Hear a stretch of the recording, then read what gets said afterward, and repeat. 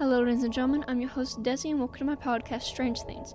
As we are getting into October, we'll be continuing our Based on True Stories. I'll be going around asking different people what their scary encounters were. How this works, it doesn't have to be from their own. It can be from someone else they heard it from or something they saw off of the internet. If you have any strange encounters, whether it's paranormal, dream, a simple mind, or eye trick, then please do share, and I'll include it into my podcast if you like. But for now, let's grab some snacks, drinks, and hope you found a comfy place to be in as we jump right into our today's episode. For today's episode on Strange Things, I have with me McKenna with an A, also from A Walk Back in History podcast. So tell me a little bit much more about your podcast. So I start off with like a date. So my first episode was the 1960s. And I just, talk about that year and, talk about some cool things about it. What cool things, McKenna? Music, clothing, new stores opening, technology, basically everything. How things were in the past? Yeah. It's like a look back in history, which is pretty cool. Okay, and where can we find that? You can listen on Mondays at 7 a.m. on WJHS. Okay, all right. Or find it on YouTube at WJHS Studios. All right. I like it. I like your podcast. Subscribe, please. Yeah, you heard her. Subscribe. Better subscribe right now. Yep. Subscribing is really important. We reached 1,000 subscribers. You should start your own channel, McKenna. That'd be pretty fun. Anyways. Do you know what you're here for? I think so. Since I basically just explained it to you behind the scenes. Yep. Okay, so you already told me that you don't really have a strange encounter of your own. No, I do not. But you do have one that was from your sister. I do. Would you mind telling us? What was it? So my sister, we just got home from dinner, and she was getting out of the car, and we were in the driveway. And she saw this, shadowy figure, and she's like, that's weird. But then I tried and looked because she tried to show me, and I was like, I don't see anything. She's like, there was something there. So I was like, okay. Then that happened again, a few months later, and I was like, this is weird. Was it an old house? It was kind of an old house, I'd say. It's an older house. Yeah, that kind of simulates with mine, from when my brothers used to tell me. Okay, so I don't remember the date, don't remember the year, because I have crap memory. But there was one time where I was babysitting them, so it was just us three in that house. My mom and dad were out for work or something, but they were gone. So I fell asleep as a good babysitter would. So, and they woke me up. Both of them did. To tell me, hey, there's a shadow in Mom and Dad's room. We don't know who that belongs to. Oh. And I go, you better stop that right now. That would, especially if, you're home alone and, that'd just be creepy. Oh, yeah. And that also reminds me of the time around Christmas. Some time ago. I slept out in the living room. Now, the only light source I had was the Christmas tree. Oh. So I was like, okay, this is already uncomfortable. And as I'm trying to, fall asleep, trying to, I hear something in the kitchen. A little pop sound. Oh. Only to find out, you know how you, squeeze, an empty milk bottle and it just, pops on its own? Yeah. That was that. Oh, Flat out of nowhere. I'm like, oh. So it was, settling, but you thought it was, something different? Yeah. Oh. It happened right then and there. Yeah. That's okay. My mom and dad's room was nearby. Yeah. I would have been really scared. I would not know what to do. Well, my other option was to hide under the blanket or run into my mom and dad's room. Yeah. Because it was just right there. Yeah. I went to the haunted jail and I was completely petrified the whole time. Really? What happened? Yeah. Well, they chase you around. I get that, like, they're not allowed to touch you or anything, but they still, like, chase you around, and it's really dark because, like, the only light you have is a glow stick. Oh. And it's just really creepy. Me and my brothers tried the haunted school one time. Yeah. We did not even make it through. Not even... Okay. We didn't even make it through, okay? Oh my gosh. All it took was my brother Kyler to... Because there was, like, this long, dark hallway. Like, completely pitch black. You cannot see the end.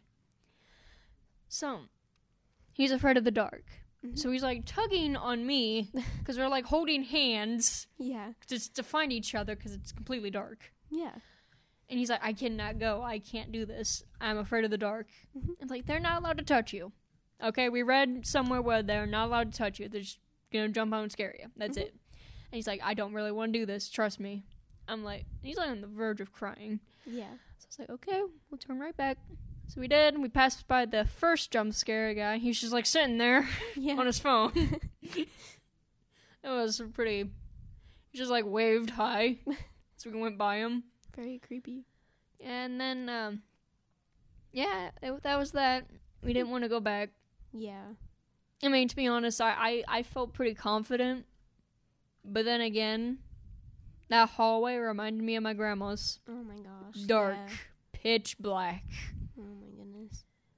I don't really blame him for being scared. I would have been terrified. Yeah. But yeah, I mean, it was my money that was wasted, so I don't really care. Yeah. Anyways, anything else you would like to say, McKenna? Keep on listening to Destiny's podcast. Thank you, McKenna. You're welcome. And don't forget to check really out her podcast. Yep. A Walk Back in History. Yes, I'm so sorry. My brain is just okay. not functioning today. Yours is Strange Things? Yep, mine is Strange Things. Keep on listening to Strange Things. It's really cool. And if you have any experience like McKenna and I, then please do share them. All right, it was good having you, McKenna. It was nice being here. For the next guest we have, Jaden. Quick question. Do you have a podcast? I don't have a podcast, but I have a radio show. Do tell. I talk about community events and local events happening within the next month or few months, just so that you know what to do if you're bored and stuck at home, pretty much. Interesting. Anything more about it, or is that just it? Pretty much. Just like local events, things that you can go and do if you have nothing to do. That's pretty much it. Okay, and where can we find your radio show? 91.5, usually on Fridays at noon at WJHS. I am the community event planner. You'll probably hear me at noon. All right. I'll let the audience know. So the reason why I brought you on here is because I wanted to ask you a question. The question is, do you have anything like scary that you encounter, or did you hear it from someone? I have one scary story that happened to me in like 6th grade, actually. It was right after we decided to watch a horror movie. Would you like to hear about it? Yes. Definitely. Okay. So we watched The Ring for the first time, and we were tiny little 6th graders who were scared. So we decided, as tiny little 6th graders who are scared, at a female sleepover, that we wanted to go play Bloody Mary in the bathroom with our phone flashlights. Well, more of the story is what happened was after we did it like 3 times, one of the girls got pulled into the bathtub. But nobody was standing behind her. She just got yanked in there, and you could see the handprints on the actual shower curtain. So we all screamed and ran out of the room, and we woke up her dad, and her dad was very not happy, but we were terrified. So he left, and later that night, there was knocking on... It wasn't just normal knocking. We were all sleeping in the living room at this point. It was loud banging on the door, very prominent, like you could not mistake it. And her dad wasn't home because he left, because he had to work 3rd shift. So we were hiding under the covers, not sure whether we should go look in the window. And one of my friends finally threw me to go look in the window. There was a white van outside and nobody we could see. And then after a while it stopped. And then something happened at the other window. It was the same thing. So we hid in her closet until it was about 6 in the morning when we all passed out in her closet. Fun story. It went from that to just the white van. Yeah, it was very confusing times. I think we were mostly worked up about the fact that these events all happened in the same night, that we weren't thinking logically. Like, there could have been a logical explanation that it was somebody's friend, or they thought it was somebody else's house, or just none of it actually, it was all in our mind kind of game. But it did happen, I do recall. It's just, you know, how 6th graders are with stories. Well, I would love to continue this talk, but I have to go to my next class. We can continue this tomorrow if you'd like to come visit. Yeah, I'll definitely check out your radio show. It's great. I'm on the air, like, all the time. All right, see ya. All right, with our final guest we have... Mr. Glaza, how's it going? Oh, good. How's it going for you, Mr. Glaza? Doing well. We're talking spooky times, aren't we? Indeed. Okay, so the story that I want to share is this was 15 years ago. It is dark. We are in the world-recognized dark city of Flagstaff, Arizona. It is a couple hours north of Phoenix in the mountains, and it's 7,000, 8,000 feet up. And my wife and I had went stargazing. They have an observatory there. It's beautiful. It's a dark city. They legally require people to have their lights off at night for the observatory there. And so it is, when it is nighttime out, it is dark. It is dark. The skies are beautiful. The stars are absolutely wonderful. So we went to go sky watching near one of the observatories. And it is pitch black out. And so you actually drive up the mountain. You drive up from 7,000, 8,000. I think it's like 10,000 feet up there. So the air is thin. And it's all wooded, all pine, very remote. And we're up on this mountaintop, and I have a pickup at the time. So we're actually in lawn chairs in the back of our pickup. There was a cosmic event happening to that night. I think it was they were expecting some shooting stars. And so we were watching for those, and Venus was out. And that evening we're sitting in my pickup, just, kind of chit-chatting back and forth. And we're in the woods, in the parking lot. And amazingly, it gets dead quiet. Just all of a sudden, no animals, no birds, no anything. Just absolutely. We stop talking, and it is silent. So it's black, it's silent, just the stars twinkling. And we both turn and look at each other, and we feel this presence, I guess you could say. And there had been rumors of weird animals getting seen before. Don't even consider the lore of the Native American tribes that live in that area, or the beautifulness, the sacredness of the mountain. But needless to say, that moment, we both looked at each other and we didn't say anything. We just jumped out of the pickup, got in the truck, and drove off out of there as fast as we could. We felt like we were being watched by something that wasn't human. Wow. So it's pitch black. Just only the stars, right? Only the stars? Only the stars. Only the stars. And opening the doors to the pickup, that was all the light that there was out there. Like I told many of my other guests on the show, well, two of the guests I've had, the only thing that ever scared me was my grandma's hallway. And you know the reason why? What's that? It's because her hallway was pitch black. It wasn't a long hallway. It was not that long. Now, the worst part about it was, you know what the light switch was? At the end of the hallway. Meaning you have to go through complete darkness in order to go get it. Just to go to the bathroom. Because that's also at the end of the hallway. What makes it even worse is because there's a room. It's like a storage room that's like right there at the beginning of the hallway. Now, the worst part about that was the door didn't close. There was no light. So it was pitch black in there as well. But the good thing about it is my grandpa's bedroom was also at the end of the hallway. So I would always have to be, Grandpa, turn on the hallway light, please. So he would have to get off of bed, turn on the hallway light so I can go use the bathroom. He would wait for me to get out of the bathroom, then turn off the hallway when I got down to the hallway. I was like, love you, good night. That's a great story. End of the hallway. And then you have to shut it off to walk back. And you're in the dark again.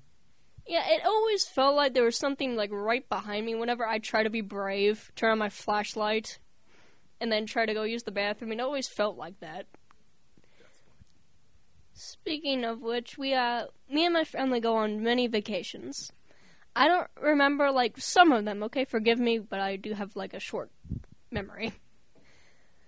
But we did go on this one vacation. I don't remember where we went to. But we did get separated. Not, like, by ourselves, but we went with, like, a group. It was, so separated means my mom was with my brother Kyler. They were, like, trying to catch up. So, meaning they were, like, walking in the back, far back. And, it was just me, Dad, and my little brother Jeremy that was walking ahead. So we had to stop and wait for them. And they looked like they were about to run. Like, they came running up to us, and they're like, hey, I think we need to get going. I'm like, why? Because my mom looked at me, she's like, there was someone following us. Just someone in, like, this hooded, like, he had his hood down, couldn't see his face. He was, like, following us, me and Kyler. We need to go. Yep. My most favorite, this is the last one. My most favorite vacation memory was in New Orleans. We didn't stay there for very long as we hoped so. So we just went there for like a day. And then we headed back to our car. And as we're like walking back, some dude in this car just like drives by us and yells, "Get out." Oh man, what'd you guys do? We're like, well, good thing we're heading out of here. Because he just drove on by and just yelled that out to us and then just kept on going. Probably for the best then. Yeah. It was strange, but, well, I mean, we were going back to our car anyhow. Creepy encounters. Yeah, when in doubt, I like my house too. It's good having you, Mr. Glaza. Thank you for having me on. See ya. For more Strange Things or other podcasts, check out WJHS Studios.